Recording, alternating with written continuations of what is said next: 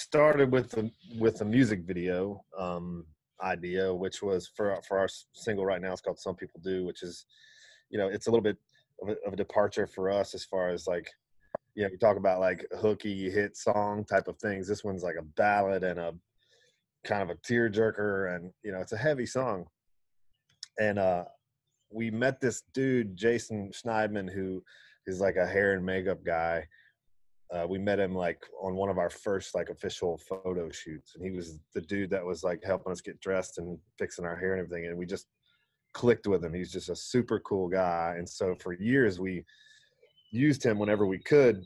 And as we got to know him, he started telling us his story a little bit. And he's an addict and, recovery, and, how he used, he went into this program and it taught him how to be of service for people. And he's this extremely talented hairstylist. So he goes out and helps homeless people and gives them like haircuts, cleans them up, and talks to them about sobriety, and he can take them to, he takes them on trips to rehab, and, he like really works with these people and makes them feel special. And so we're thinking about an idea for the video. He just popped into my head and thought like, wow, this would be a cool feature for the video, but it's hard to like tell all of that in a 3-minute music video.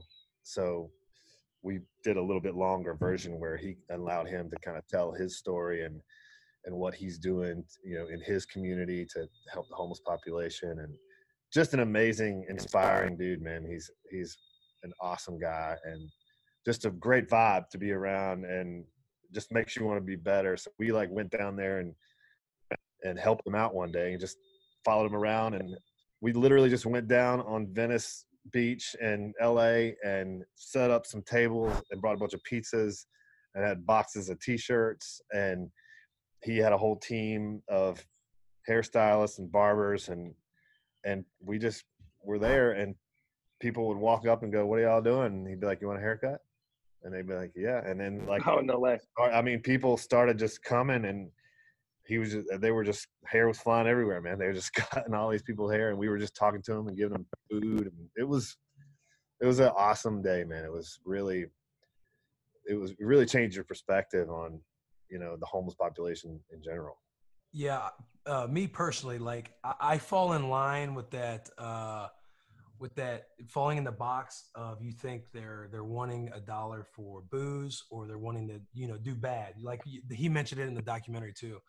And my perspective obviously shifts like when you watch something like that. And honestly, like throwing the boy a compliment, I learned more about like the homeless population stuff through like Taylor, because Taylor and his wife Taylor, and they're very big in that community and providing things for them. And anytime we pull up to something, and I know I'm giving you oops right now, but anytime we pull up anywhere and somebody comes knocking, like Taylor's always giving cash no matter what. Like, yeah, he's got this quote. I'll let Taylor say it. I don't want to take all of his stuff, but like those kind of things is when it started to shift my perspective of seeing Taylor. And then I saw that, I'm like, yo, this is it's just really cool, because you truly just don't know where somebody comes from, what their story is. Like, yes, some might be come from a certain cloth, but you have no idea unless you try to intentionally get to know somebody or lend a hand, help them out.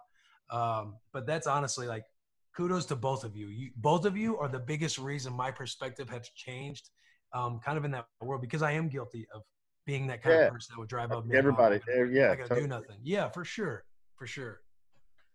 I think everybody to some extent has been down that path before, because as like human beings, like we're like, Will says it all the time, like we survive in advance. We're just trying to get to like the next stage or to help ourselves up.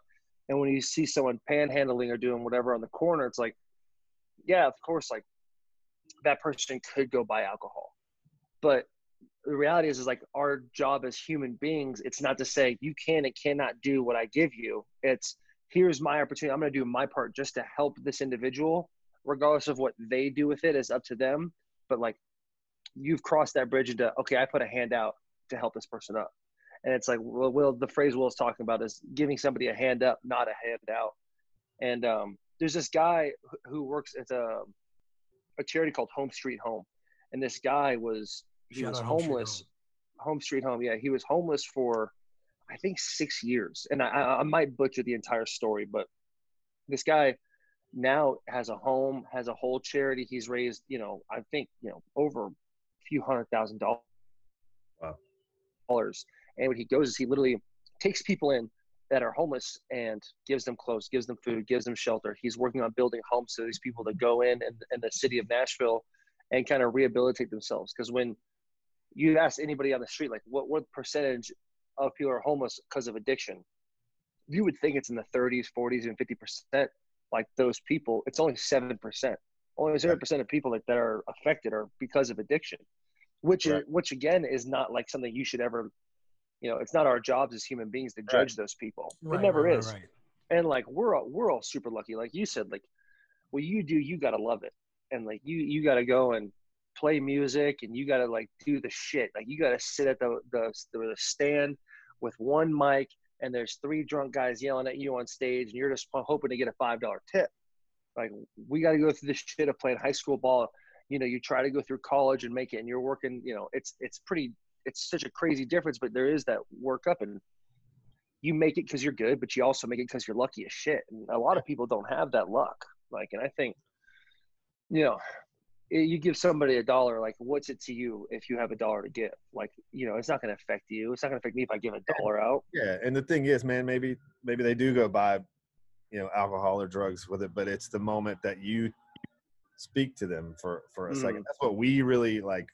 That we really like noticed was how much they appreciated if you just took a second to ask them a question or ask them about their, you know, their hair, or ask them what their name was, or, you know, just that interaction, you know, just to have them feel like a person and not just someone to brush by. You know, go do whatever you will with the money, but, you know, if you give them that interaction, they appreciate it so much. And it just kind of like you were saying, like one guy was like, man, he was kind of telling us his story, and he was like, you know, not everybody's out here because, you know, they're addicted to something. Like, you know, it's like, for me, he's like, my wife had heart trouble, and it was either pay for her heart surgery or keep a roof over our head. And he's like, we had to do this surgery out. She would have died without it. So we did this surgery, and we couldn't afford to pay for our house. And